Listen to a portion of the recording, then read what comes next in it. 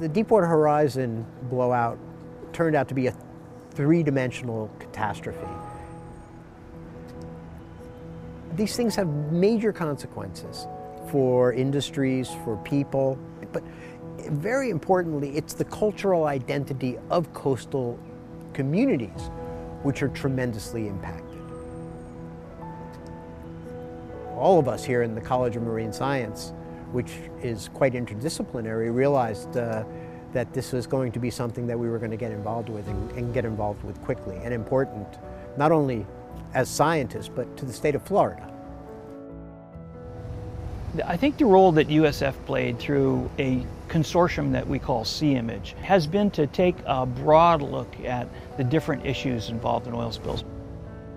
A lot of our efforts have been a Gulf-wide, integrating our colleagues and academic partners to develop these baselines of the chemistry of waters, the conditions and types of sediments, contaminant concentrations, fish, what kind of organisms are there, the benthic environments, all creating maps that represent a point in time, and those are called baselines.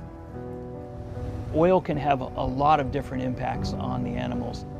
We've been trying to study not only individual species like red snapper, etc., but also try to understand the impacts on the total community of fish.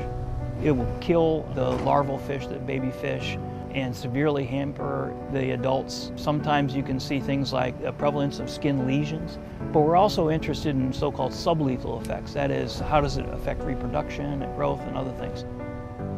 We've caught and analyzed something like 15,000 fish from the Gulf. We've yet to find one that didn't have some traces of oil in it. We found that all these contaminants are stored or concentrated in the eggs of these animals. And now the latest data have shown that population dynamics are 50 to 80% of the numbers of these animals have decreased over the last 5-6 years. Within a month and a half, the waters looked perfectly clear. The fact that there was oil as micro droplets and as dissolved species down below was just so unorthodox. We know now from studying other past spills that material will stay there clearly for decades and have a consequence. Students, they had a front row seat to this.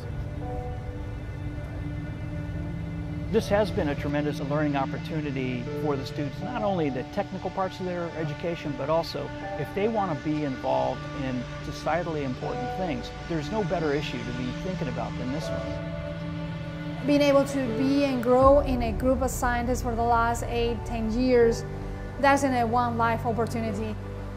The exchange of questions and experiences was amazing. That's what we were able to discover so many things that before we didn't know. Now we go into the next blowout with our eyes wide open. What should we be trying to understand? What would be resources at risk? What are the expectations of a sedimentary oil event? These are all information born out of 10 years of research with Sea-Image.